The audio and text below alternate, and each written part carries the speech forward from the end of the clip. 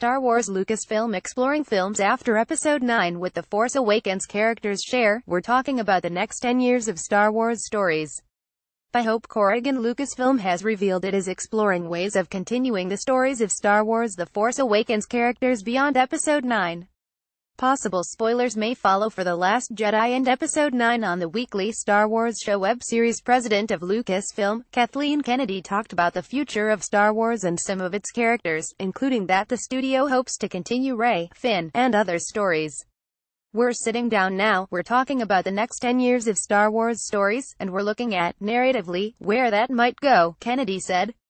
"Future stories beyond Episode 9 with these new characters Rey, Poe, Finn, BB-8, but we're also looking at working with people who are interested in coming into the Star Wars world and taking us places we haven't been yet. That's exciting too, because it's a vast galaxy far, far away. Though they would certainly not be the first characters to transcend trilogies or have their pasts explored like Han Solo and maybe even Obi-Wan." Kennedy's statements would imply that at least this group of Force Awakens characters would survive long enough to continue appearing in future films.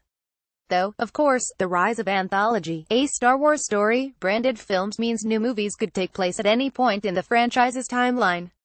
We'll certainly find out at least the next chapter in these characters' stories, as Star Wars The Last Jedi hits theaters on December 15th.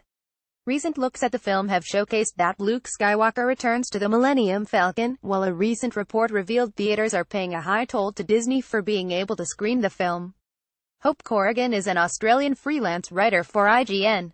You can follow her on Facebook, Twitter, and Twitch.